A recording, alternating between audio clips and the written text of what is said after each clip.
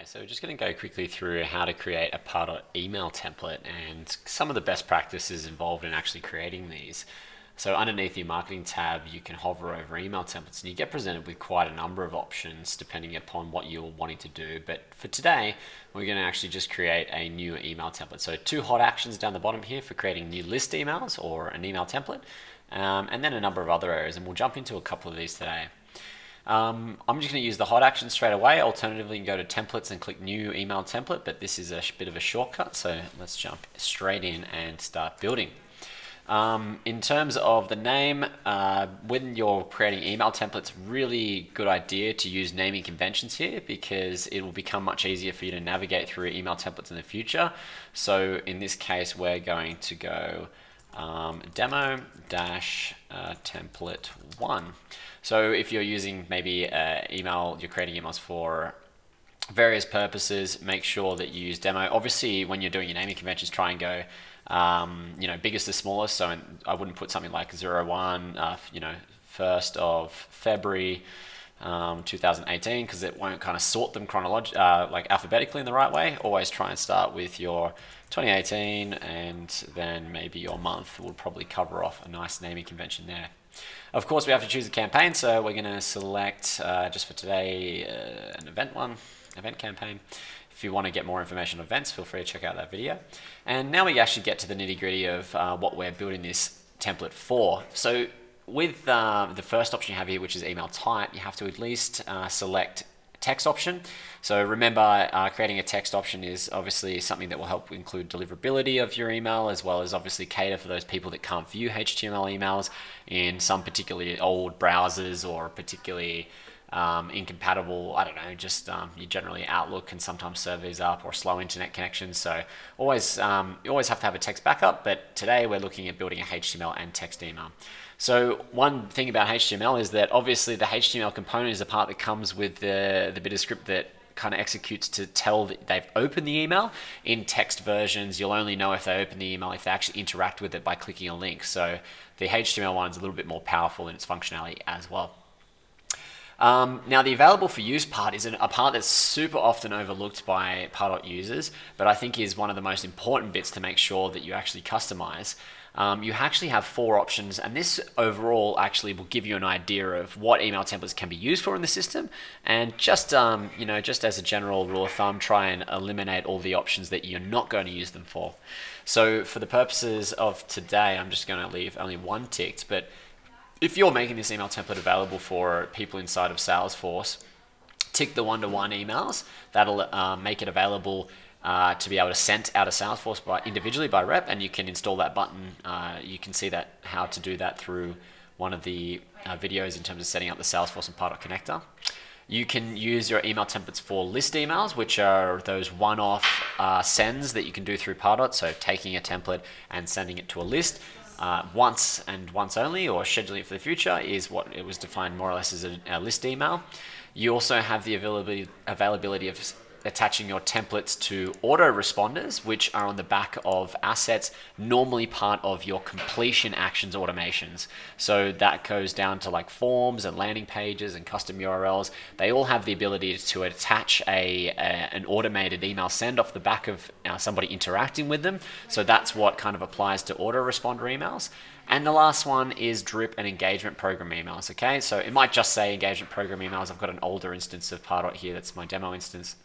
So this one here will make the template available inside of Engagement Studio specifically. So if, for example, you're actually just creating this email template as part of an Engagement Studio piece that you're building, try and limit down the other options, just because it means that when you actually go to execute like a list email send, that you don't have all the ones to pick from that are part of like a drip or something. It just kind of makes an overall cleanliness of the system and bit of a best practice there. So I'm just going to leave them all on for now because for future demos, but let's just save that off and move on to actually setting up the template. Now when we click move on for building an email template, we automatically get presented with all these pre-made layouts. Now these are the ones that Pardot provide to you for use. The important thing to remember here is to actually scroll down to the bottom and have a look for these 5 here. Now these ones are the only ones that I recommend using because they're responsive. They look good on both mobile and web, and let's face it, in today's day and age, most like depending upon your industry, you will get people looking at it on their mobile phones or smartphones. These are the ones that are going to maintain their consistency and look good and I guess scale and whatnot. So would really recommend only using these 5.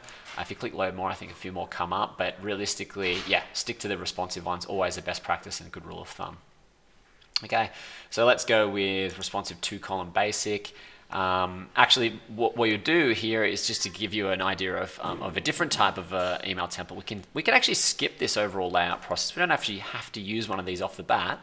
We can skip applying that kind of stock standard HTML layout that you would normally see from marketing emails, and it'll actually kind of give you the email template you're creating in the form of a plain text email. So this is actually really good for creating emails for email campaigns to send out a Pardot that actually look like they're being sent from an individual. So if you've ever had a marketing email sent to you after filling in a form or something like that that says, oh hey, you know, I'd love to reach out to you, but you might have been tricked by them in the past, or you might want to incorporate them in a kind of a softer touch engagement.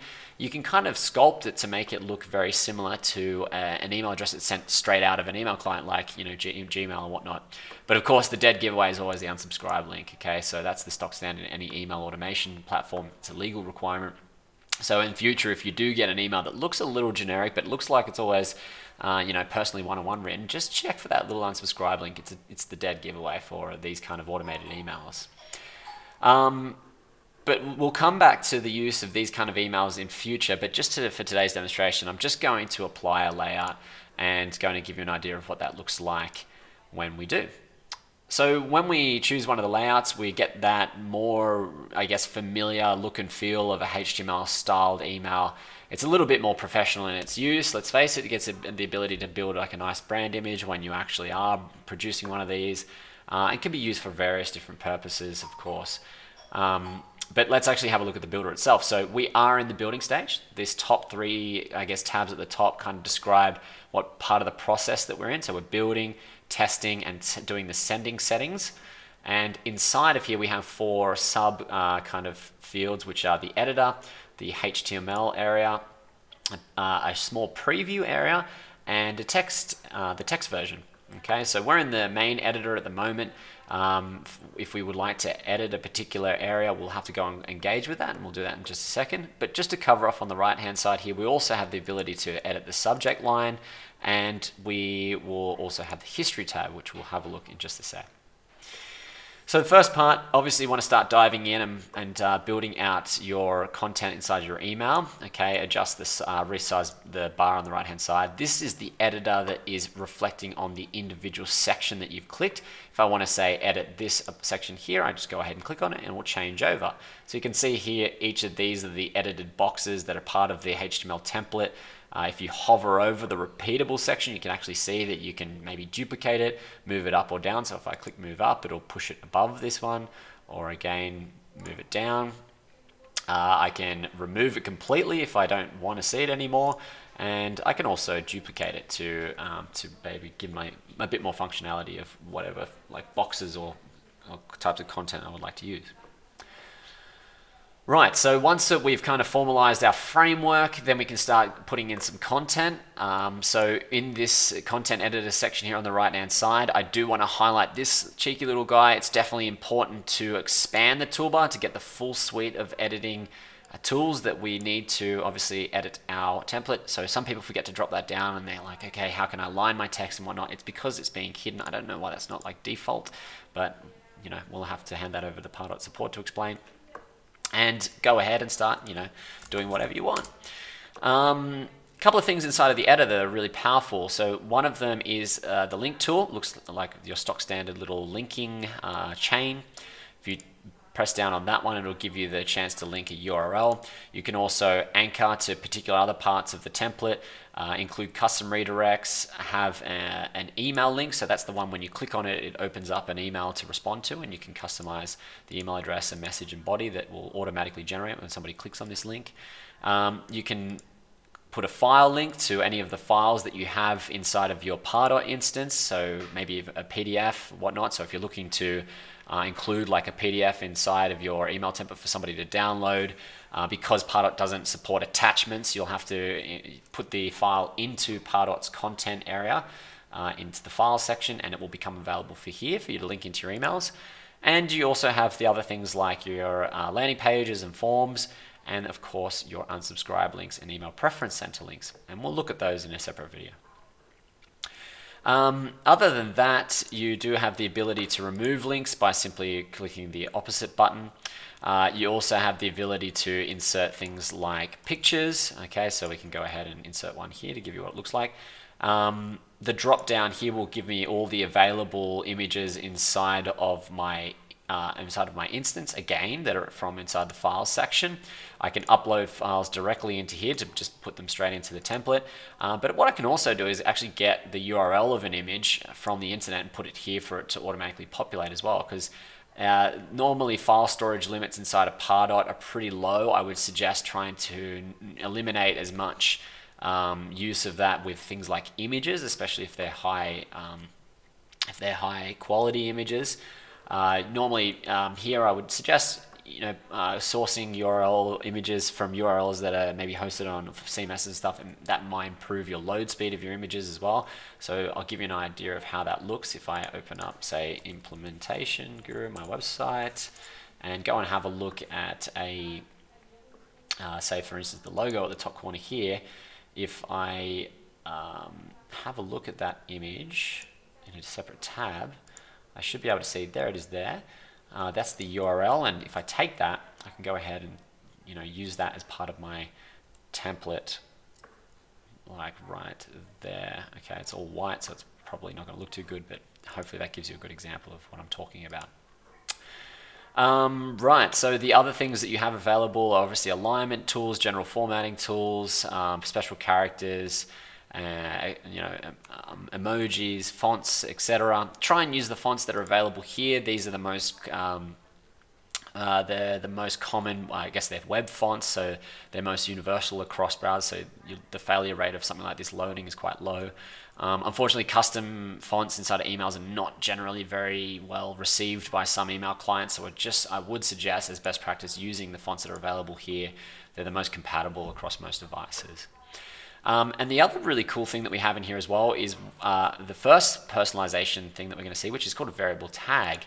Now, whatever you would like to call it, some people call them mail merge fields or whatever, it's more or less a way for you to input a personalization into your email that's automatically going to populate depending upon who you send it to. Now, what you might have noticed as well is that you don't only have things like first name, last name, and all the standard fields on the prospect level, but you can also actually bring in stuff from the account level and from the user level as well. So if it was sent from me, Trent Hall, I sent the email to somebody, I could just put my name in here. So I could say it was, username would be my name and the first name would be the person that I'm sending it to. And we can also source information, from, like I said, from their account level as well. And there's a few system generated ones here, like current day, month, year, various other things. So just scroll through and have a look in your own time around what you might want to use inside of here. Obviously, the more of these you put in, of course, the more personalized your email is going to be. But one thing I do want to highlight is that, say for instance, you didn't have their first name, by default this would just disappear and basically be left blank. So to give you a bit of a preview of what that looks like, I can go through to the preview section of the building stage, and I have the ability to populate it as it's going to be sent to one of my users. So I can see here that Johnny Smith has a first name and last name, and there he is there.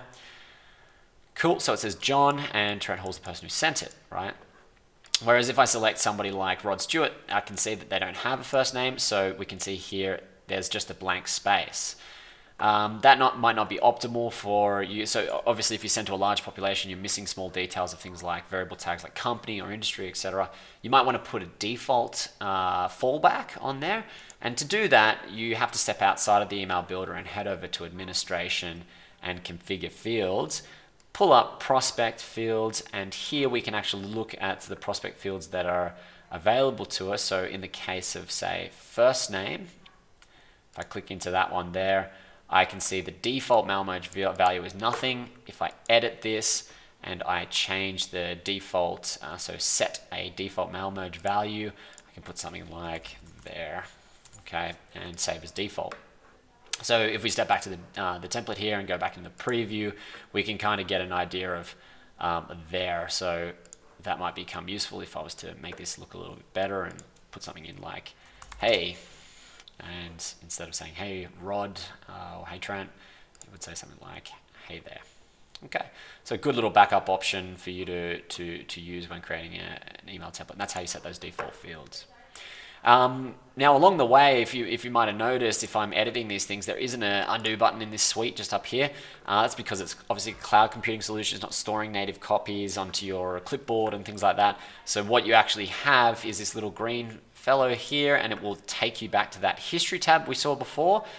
Basically, Pardot, every time that you change something in your template, Pardot is creating a log of changes, and it gives you the ability to recover something if you make an error. So you can go ahead and click there and click OK, and it will restore the version that I wanted to come back to before. All right. So that's a really brief overview with the editor. The only way to kind of, I guess, get better with this is to use it more. Yeah, and basically it's a WYSIWYG builder, so what you see is what you get. Basically, this is what's going to load up into people's browsers and whatnot. So go ahead and play around with that in your own time and have a feel for some of the cool things that you can do inside of the template. Now, moving along, we have the HTML area in the building stage, which shows us the raw HTML. I have done a separate video about how to import HTML templates from other sources into your Pardot instance. So if you want a bit more detailed information about this, jump into that video. But if you do have experience within HTML, this is where you can get a little bit more in depth and start to manipulate more in a technical level some of the things that you might see throughout your template. We've already had a quick look at this preview thing, I guess small preview here. This allows us to kind of populate it with information that we have inside of our system, and it gives you a really quick preview to jump back and forwards between when you're in the editor. And finally, in the building stage, the text bit is the important one to sync across from the HTML. When you do so, it'll kind of come in a bit messy like this, so just please do the work and actually get in there and clean it all up, because this actually may land in somebody's email inbox and you don't want it to have all these, I guess, random spaces and things like that that come from the HTML when you sync it over. A quick tip here, if you do actually go and create some edits in your HTML version, don't just come back to the text and click sync from HTML, because you're going to have to come and get rid of all those spaces again. Just go and make that edit again just in the text of whatever you changed in the editor section, just to eliminate a bit of time and work there for you. Okay. Now, once you've kind of progressed through all that, then you're pretty much done with editing your template. And when you create templates for different reasons, and we'll look into that in the future, you may want to style them in different ways, but this is kind of like your master template you're using throughout the system. So try and make it as I guess, broad or as narrow as possible for future use. And then make sure that you really give it some good testing. So in the second stage here, the testing stage, we really want to use the facilities here to make sure that this email is going to look good once it arrives inside people's inboxes. And we can do that through 3 different ways. The first way is by sending to a test list. So in the segmentations video, we've looked into how to create test lists inside of Pardot. So go ahead and have a look at that. This is realistically for the best possible real life example of what an email template is going to look like inside somebody's inbox, because it's actually performing a send through Pardot as if it actually was sending to prospects, but obviously it's going to send it to whoever's on the internal test list. So yeah, it's very, very it's almost identical to a normal send out of Pardot. In fact, it also, if you go to reports, marketing assets, emails, and email tests, it even generates an actual report like it would if you actually did send an email out of Pardot. So really, really useful tool. Great way to add a bunch of internal people to this test list and fire it out to get their buy-in or get their approvals for content or whatever. Great little tool to actually simulate pretty much identical to a normal send. The individual emails, so you can actually also just drop an email into this individual emails bit and click send to individual emails. This will actually send one HTML and one text version to the email that you put in here. But there is a really important thing to remember when performing this kind of test. and that is that the email sent to manually identified addresses will not populate variable tags or rewrite links to be tracked. So what does that mean? That basically means that if I was to put a bunch of variable tags into my email template, so if I was to put them in, say, this section here, you know, blah, blah, blah. Okay, what that means is that when I get the email test sent to my inbox, it's going to look exactly like this. It's not going to populate these properly like it would if it was actually sent out of Pardot. So it doesn't necessarily give you the greatest, I guess, view of what it will actually look like when it's sent, but it is really quick and easy to do, and it does send a text and a HTML version, so you get a chance to look at both of them. Now, if you are a Pardot, I guess, Pro user or above, so the middle, sorry, I know that the names have changed, but if you're in the middle edition and above with Pardot, you will have the option of rendering your emails. And this is powered by a Litmus, so fantastic and probably the most comprehensive email testing tool on the internet. Litmus will generate basically a view of what your email will look like across a lot of browsers, and you can see them underneath emails and tests. Once you click render, it'll take about 5 to 10 minutes to actually render that email across all of the different browsers. So it's a little slow, but this is kind of what it looks like. It will render them across all of these different ones. If it fails, it will also tell you. It will render a preview of the subject lines, which is always super important to see. And it will also give you a quick spam analysis as well. So it'll tell you if it's passed or failed across each of those different spam filters, and also give you some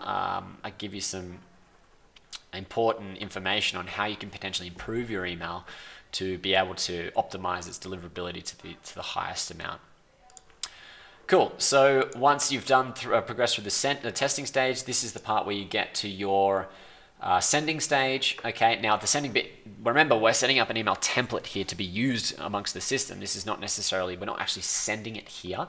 What we're doing is we're actually specifying who this email is going to come from when it is sent in the future through any of those particular ways. So remember, autoresponder, one-to-one, Engagement Studio, or list email. So the drop down here allows you to specify exactly who it's going to come from. So I could click specific user and actually select myself here. So for instance, this email template will actually be sent on behalf of Trent. So if this was attached as an autoresponder behind an email, a form, someone fills out the form and clicks submit, and it's automatically sent to somebody, it'll come from me.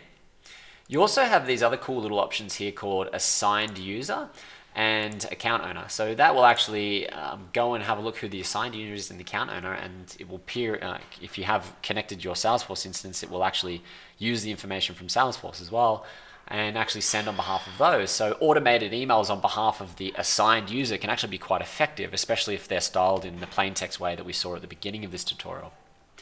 Now, you don't have to actually customize the reply to address at all. It is more or less a place if you would like it to be different than the sender. Normally, I would say just don't touch this unless you want it to come back to a different address than the one it's sent from, obviously. And it also gives you one last chance to actually edit the subject line as well. If you click Advanced Subject Composer, you get the ability to drop variable tags into your subject line. There's also the emojis function as well if you want to put a few fun emojis in there. You know, it's up for debate whether or not they actually damage your deliverability, but I'll leave that to you guys to decide. And we also have the ability to insert dynamic content into here as well. I skimmed over that at the beginning, but you can also put dynamic content into your email templates. And if you want more information about how to use dynamic content, please watch that video. It's really, really powerful stuff. But of course, it only comes with the middle edition of Pardot and above. So if you're on the lowest edition of Pardot, you might not see that function unless requested from your account executive.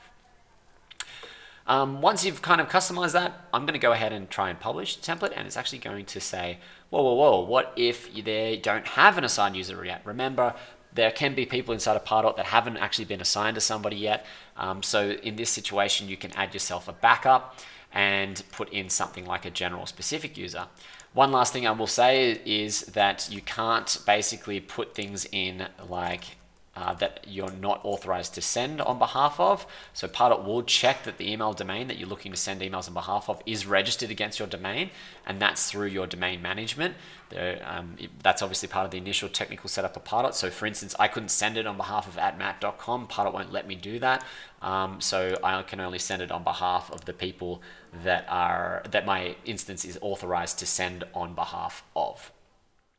Okay, once you've published it all out, then you should have your email template ready to rock and roll.